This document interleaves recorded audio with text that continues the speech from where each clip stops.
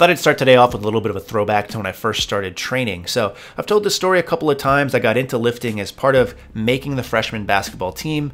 However, I don't think I've ever really shared this picture outside of Instagram. So this is from the 95-96 season, which would have put me at roughly 14 years old. James W. Robinson Secondary School, which is a very large school, probably about 15 miles outside of DC. So grew up in Virginia. In fact, played high school basketball as well as a little bit of college basketball, all in Virginia as well. And now I just make shitty YouTube videos where I talk trash about other people to make myself feel good about myself. But in case you haven't been able to find out which one of these pale white guys I am, let me help you out just a little bit. Yep, there you go. That shy sailor in the back, number 44, is yours truly with a little bit of hair. That was one of the locks were flowing free, my friends. But wearing number 44 at the time only because I really liked John Wallace of Syracuse as well as Keith Van Horn from Utah. And I just really liked the number, so decided to go ahead and rock it for most of my high school and college career as well. Now for this, I wanted to point out the fact that when this picture was taken, I had probably been lifting for literally 3 or 4 weeks, and at the time my max bench press was roughly 115 pounds, which at the time was super discouraging. So 14 years old, 115 pound bench press, I felt awful about myself. And that's not just because of how I looked. It was because there was other people on the team that could bench more. And I always thought of myself as a little bit stronger person. And it was really discouraging to not be able to put a 45 on each side and bench. And from that point on, I really kind of focused on my training.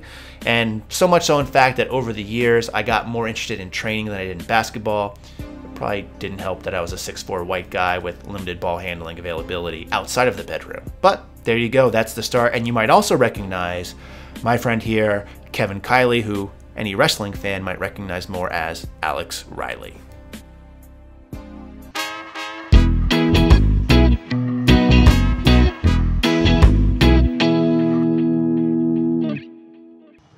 Alright, so let's just skip past all the pleasantries and just jump right into that meet prep. Now this particular video is going to be shorter than I normally like to show you when I prep my meat. But the thing is I haven't really been feeling too well the past couple of days. In fact, I'm still a little bit under the weather. I'm not sure what I have, but there's definitely something going around here in the Northeast.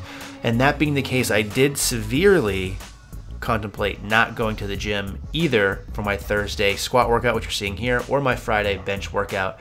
However, I thought to myself that I'm already pretty deeply involved in this meet prep, and I could probably go in and still hit my main work and be okay.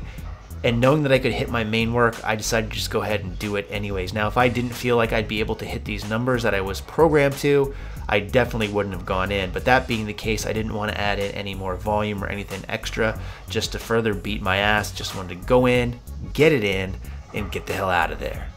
I'm sure how many of you guys live your social lives in Tinder and Grindr or whatever the hell you kids are on these days. So what you're watching here is, again, 5 sets of 3 at 415, and the weight felt extremely heavy.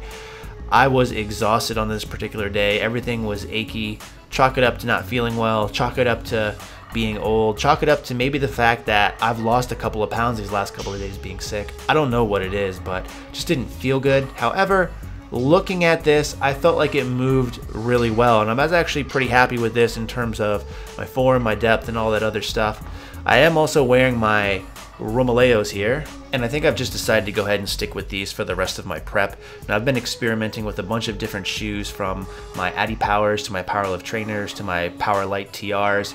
And although my depth on those Powerlight TRs have been great, I really attribute that more to the fact that I use those predominantly on my accessory squat day, which is after deadlifts, and I honestly think anything I do after those heavy deadlifts, my squat would look fine. So we'll experiment with that a little bit next week just to make sure, but I really need to make up my mind soon just because I really want to get more time with whatever shoe I'm going to use in the meet and don't want to really mix it up because that could potentially throw me off when I do actually compete and maybe squat in a shoe that I haven't got as much work in as I should. On this last set here that you're watching, I really contemplated going for 5 reps just because I felt I had it in me, but then again, not feeling so well to begin with and not doing any other accessory work, I didn't think that would really be fair.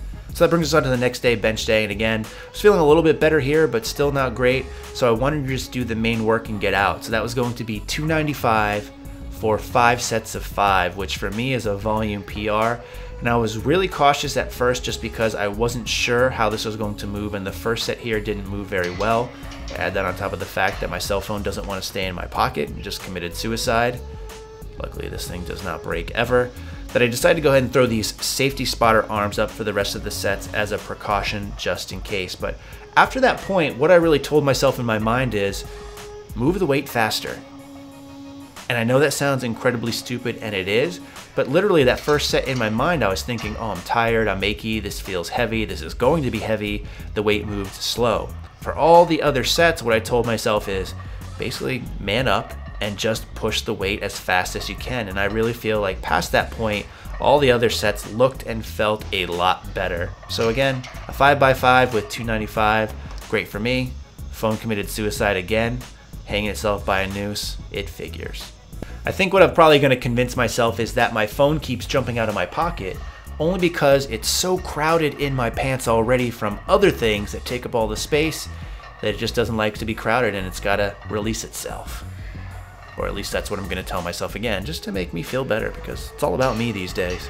Since this video has been so awful, I'll try to leave you with one final tip, and that is when I jam my traps and shoulders into the bench, one of the things I try to do is bring my clavicle or upper chest into my chin. So you'll see my chin tucked a lot of times, so it gets more like a double chin. But I find this way it helps me elevate my chest, get a little bit of arch. You guys know I don't have much, as well as just stay tighter overall. So hope that helps some of you. In the meantime, as always, thanks for watching and stay big.